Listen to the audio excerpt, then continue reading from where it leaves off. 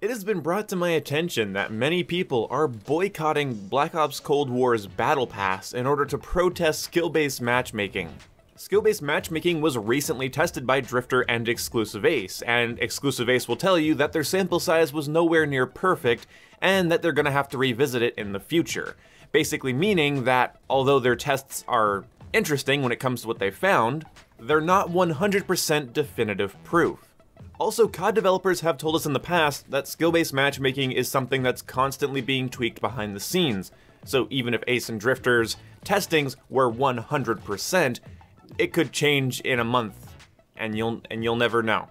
And Ace, I believe, is aware of this because he wants to revisit skill-based matchmaking later on. I think another test around January, after Christmas and after several updates and Season 1's been out for a little bit, I think that might be a better time to start testing again, but either way, they don't have any definitive evidence. They just found a lot of interesting indicators. I recommend you look up Exclusive Ace and Drifter skill-based matchmaking testing because it is interesting stuff. It's just not definitive 100% solid proof stuff, and even if it was, it could change. So, the idea that certain people out there, I don't want to name any names, believe that if you don't buy the Battle Pass for Cold War, you'll be sending a message directly to Activision that they should disable skill-based matchmaking, reduce it, or at least open up about it. This is the funniest thing I've ever heard. So, if you're capable of boycotting the Battle Pass, that means you are owning the game. You can't boycott something you have no access to. So you own the game, you spent $60 to $70 on Black Ops Cold War, but now, so you can ring your video game activism bell, you're going to not buy the $10 cosmetics pass. The weapons are going to be free, and the pass is going to contain the in-game currency required for you to purchase the next Battle Pass. So, it's actually a pretty pro-consumer thing. The only thing you're paying for is cosmetic bullshit, which is awesome. Activision's blog post before the launch of Modern Warfare still remains true. They're not doing bullshit RNG anymore. So, we're done with the supply drops. And now what we have is their current Battle Pass and seasonal content drop system that I believe, while flawed as hell, is just hundreds of miles better than what we were getting before. The community isn't being split up by content releases, there are not weapons locked behind RNG boxes. If it affects gameplay, it's free for everybody. And if Cold War handles its post-launch content the same way Modern Warfare did, I'll have nothing but praise for the system. The quality of the content in the system might be up for debate, but overall, the system we're seeing now is a response to our criticism and our complaining about what happened after Call of Duty Ghosts, with supply drops and season passes and gambling for weapons became the norm. Advanced Warfare Black Ops 3, to an extent Infinite Warfare, they tried to reduce it, but it was still there. COD World War II tried to reduce it, still there. Black Ops 4 looked like they had gotten rid of it and then brought it back later in the life cycle, and now that just seems like distant history. When I was doing my little retrospectives on the 8th generation of Call of Duty, the biggest problem is returning to those games and just seeing piles and piles of content that are just not accessible to me unless I go and open a bunch of supply drops or grind for a ridiculous amount of time. And that's gone now. I mean, even in Modern Warfare, when a season ends, if you didn't get the weapons in that season, then you can just complete a tedious yet simple challenge to earn that weapon. Us as gamers like to believe there's some sort of oppressive phantom force behind the curtain making our experiences worse, and it's much more fun to think of Activision as just the bad guy. And you're not very wrong for thinking that. Activision's been, well, Activision this entire last generation. Which is to say, shitty. It feels like people have a problem with the fact that Activision did something right and are sticking to it. Now, I'll review the Battle Pass and I'll review the content they put in it, and I'll talk about it in a video later. Even though the content's free, it's affecting the product that I bought, so I do think it should be reviewed and scrutinized a little bit. But overall, the seasonal system and the Battle Pass system is a response to our complaints as a community. Now, that's rare because there is no community when it comes to Call of Duty. There are too many people, it's much too large, it's much too diverse, there's too much variance in between people's preferences. We're not a community, okay? We are people that enjoy a video game, okay? People staying in a hotel or an apartment complex are not a community. Okay, that's not how this works. We do not all have a common goal and a common place to go for it. There is no Church of Call of Duty that we congregate at every Sunday, and we have a common goal and we could discuss things civilly. That is not what goes on here at all. I'm not dismissing it, I'm saying this about really gaming in general. Okay, just because two people enjoy Kingdom Hearts does not mean they're part of the Kingdom Hearts community. But despite how random our voices have to seem to the company, and despite how many conflicting things they hear on a daily basis, one thing rang true. People are tired of the way Call of Duty deals with post-launch content and microtransactions. Modern Warfare was the response to that. It was the fix for that, the remedy for that. And we're seeing it replicated here in Cold War. And as long as it's replicated and repeated properly, I'll have nothing but nice things to say. It's the content within the system that I think I can criticize, but the system itself is damn near flawless for a AAA shooter. When it came to Titanfall 2 and Battlefield 5, EA completely failed their promise to deliver free, regular updates of content to make the game feel more substantial over time, whereas Modern Warfare kept the content flowing all year round, and I'm guessing one of the ways they funded that was us buying the microtransactions.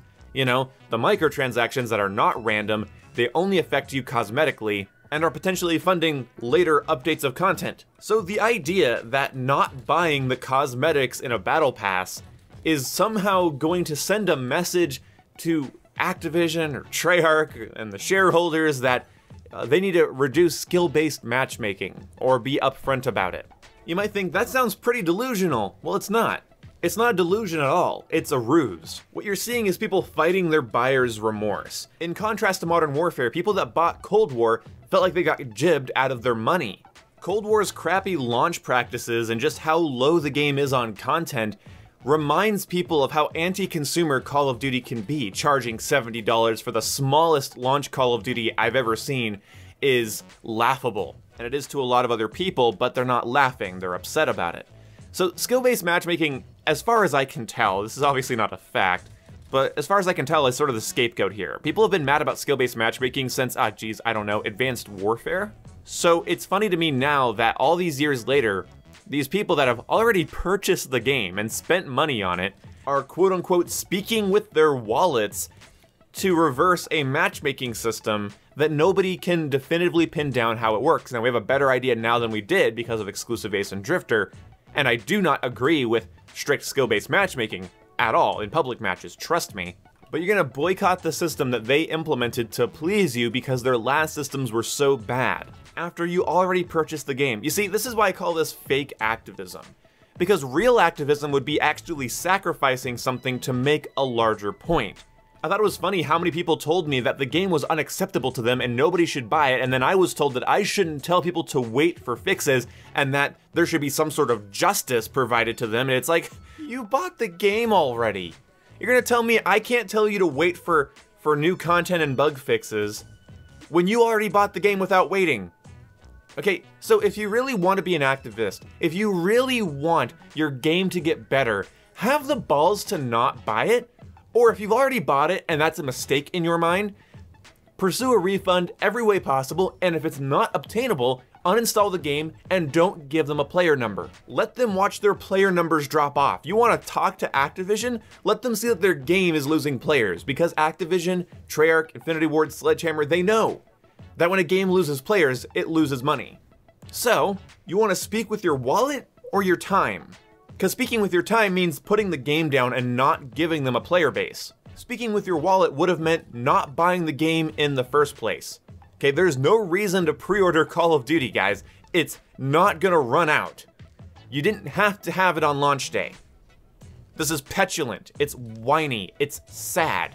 I know it's sort of the trend of the last 5 years or so to disguise petulant, whiny behavior as activism, but this is a whole new bag of shit. Call of Duty players have been angry at skill-based matchmaking since 2014. Okay, it's not a surprise that it's in Cold War, so don't act like you bought the game and didn't know what the skill-based matchmaking situation was gonna be like. Did you think they were gonna turn it off for you? And why do I have people in my comment section saying that there's no skill-based matchmaking in Black Ops 4?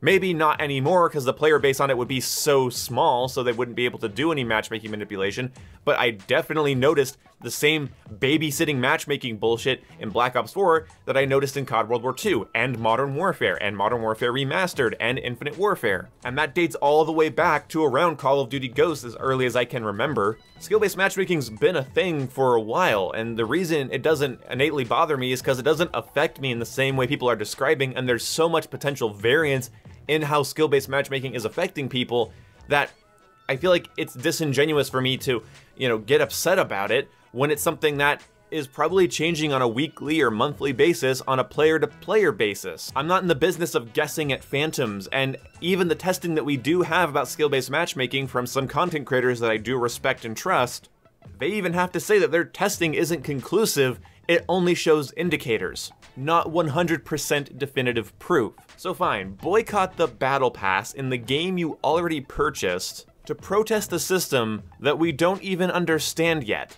I want to give real props to people that actually are boycotting the game based on their principles. So shout out to the people that didn't buy the game or uninstalled the game because they don't want to give it any player numbers, or the people that looked for a refund as fast as possible. Those are not things that I think are necessary, but if you're actually willing to show your discontent in a way that matters, because this boycott the Battle Pass thing is ridiculous. And if you need to know why, repeat the video. See you when I see you guys. Goodbye.